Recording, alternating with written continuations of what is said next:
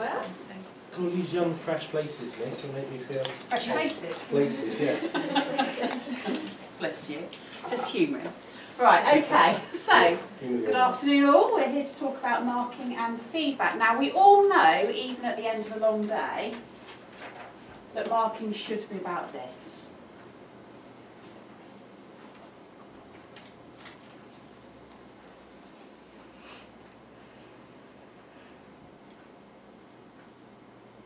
I see some thoughtful nods. We're taking this on board.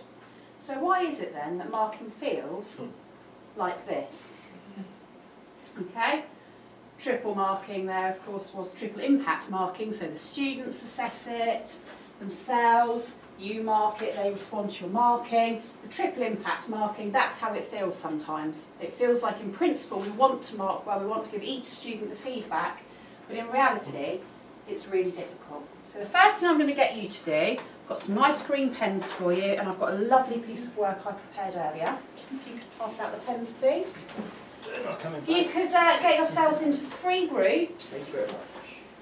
You can all have a piece of the wondrous work, but I would like you all please just to give me some feedback on it, okay? Have a little annotate with your green pen, do some marking. Can't get top off. Come on. Here you go, look. Take one, pass one on. Okay, so here we go, take one, pass one on. So this is the work that has been produced in my exercise book. Here's my exercise book. I'd like you to mark and annotate my work. I'm only going to give you 3 minutes. Is this yours, miss, or did How are you going to mark my work? Did you find it? It's a special piece of writing. Okay, you've only got 3 minutes. Off you go. Remember, you're supposed to be in 3 groups. As in marking in groups? Yeah, you can discuss it in groups. They have not underlined it. Does that say I hate to do? Alex, is that nice?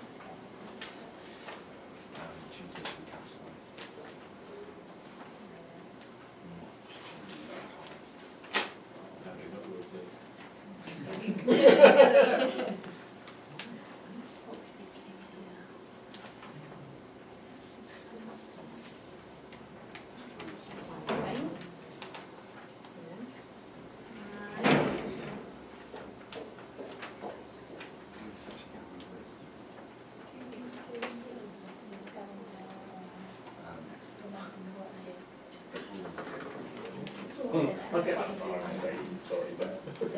Yeah.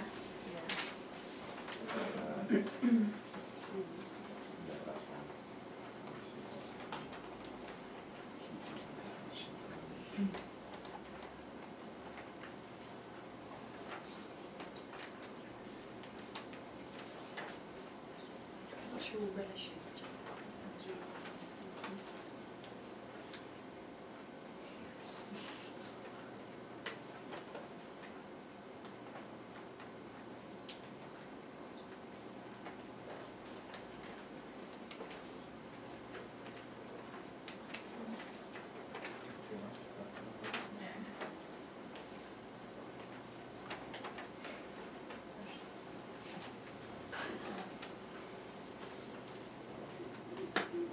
Got just under a minute, so try and just get together in your group and see what kind of feedback you're going to give me. Yes. There's too much to correct everyone because And it would I spoke of feces, it's 2 T's or 2 F's. Exactly. It comes from the... She explained that. Yeah. She goes, got wet. And then she gave a, she had emotional response and she gave an example of how she got wet, how it made her feel. So that was good. There's a good power of 3 in there, isn't there? Cars, bicycles and lorries. Yeah, nice bit. In terms of even better if, instead of spelling and grammar, little love hearts and things like that. God, that's touchable. Yeah. So, like, this was good. Okay, so that's our 3 minutes. So, a very articulate piece of writing. A walk in the rain. On Tuesday it rained and I got wet and my socks were soaked through. Paul and me were fighting over whose turn it was to go and get milk, and I lost, so I had to go to the shop. On the way it rained, lots of people were rushing around and I got splashed by cars and bicycles and lorries. Sorry, said Paul. I threw the bag at him and cried because I was cross. The end. Okay, so a beautiful piece of writing. We should have 3 groups now. Let's have a look at some feedback. So over here, what feedback have you got for me? In terms of positives, we said that she was emotional response.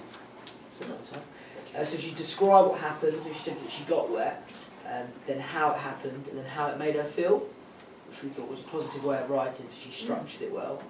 Great, so I know what I've done well in this piece. Yes, Okay. your piece. Yeah. Well done. Thank you. It's my first one.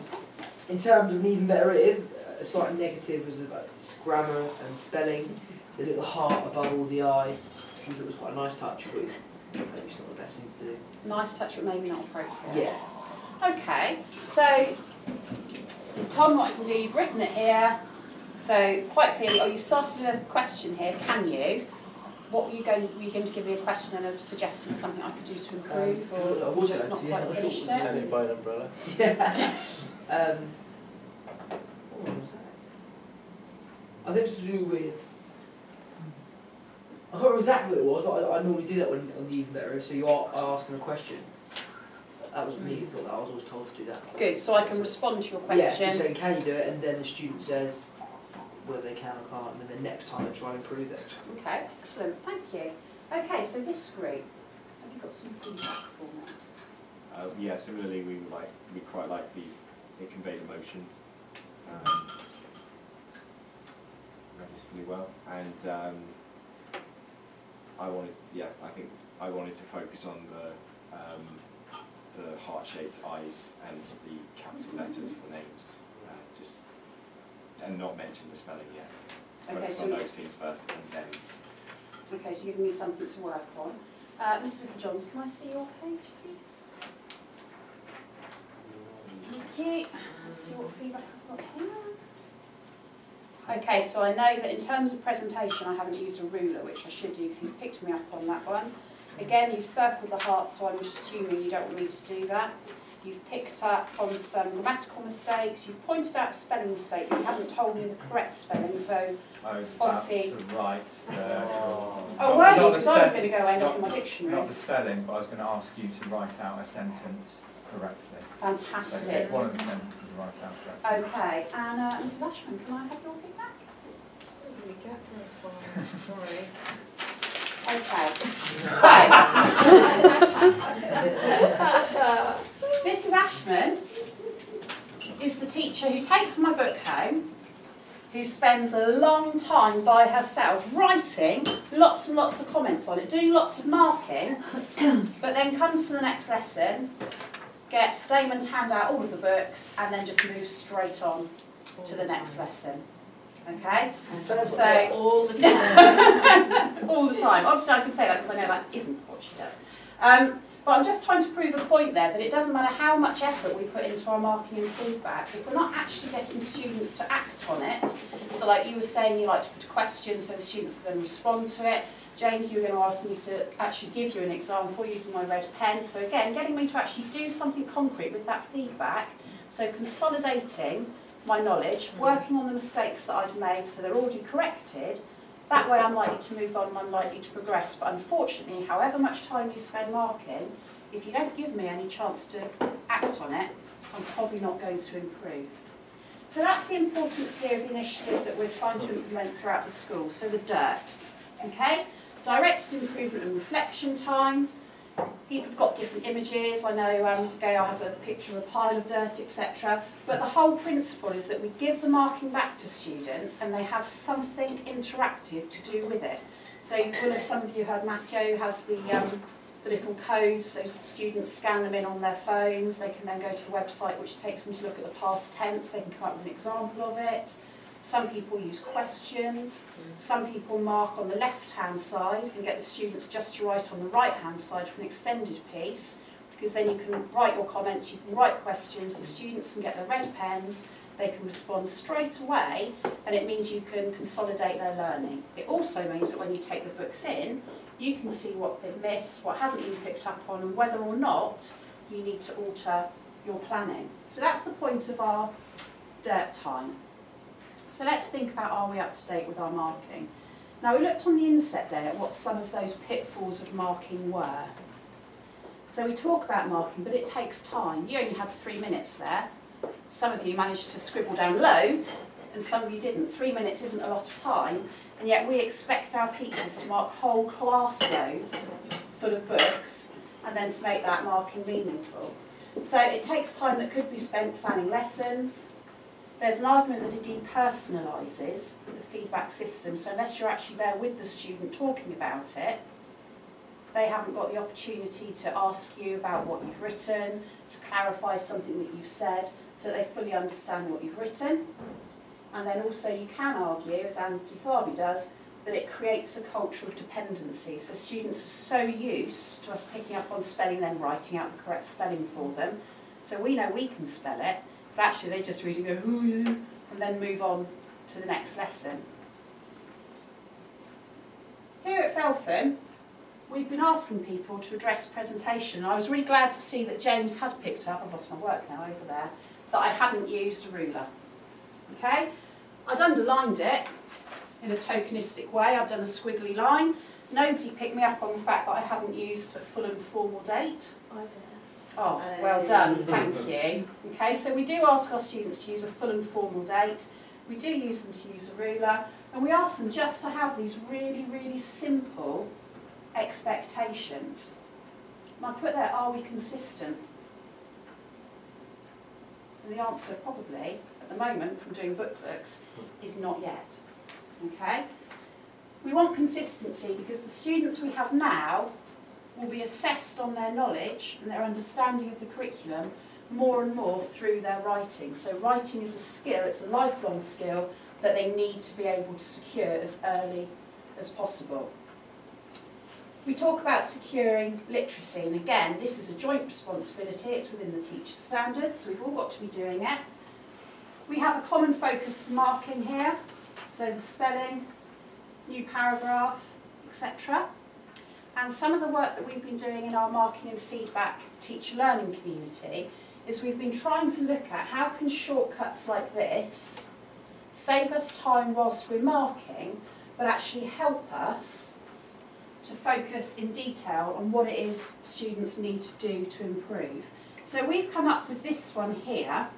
So we have PR for presentation, purely because it stops us having to write things like ruler with a question mark or please underline your headings.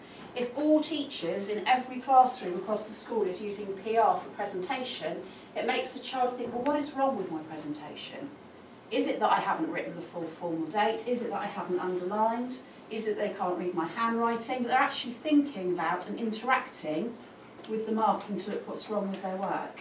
We've kept the traditional ones in there, but we've added EX. And EX can mean explain, justify, give me an example, develop your understanding. We've put there, or tried to say that we should bring back EG. So we've put ×2, give me 2 examples. Okay? W for space wasted, and then we've just gone back to the traditional underlining in green, just a wavy line, which suggests to the child either you've used a colloquial term when you should be using formal language, so you've used a contraction like didn't instead of did not, or it might be that they've used the same word lots and lots of times and you want them to try something different. It could be that they've used a word in the wrong context, but instead of you having to write down exactly what it is they've done wrong, you can just use the wavy line, and that means that the student then has to take some ownership of what you've done to look at their work and see how can I improve this. This is all about trying to encourage our students to be independent learners.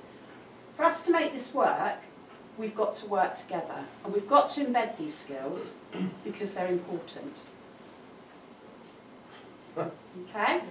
These are important life skills that we are giving our students, so it's the responsibility of each and every one of us.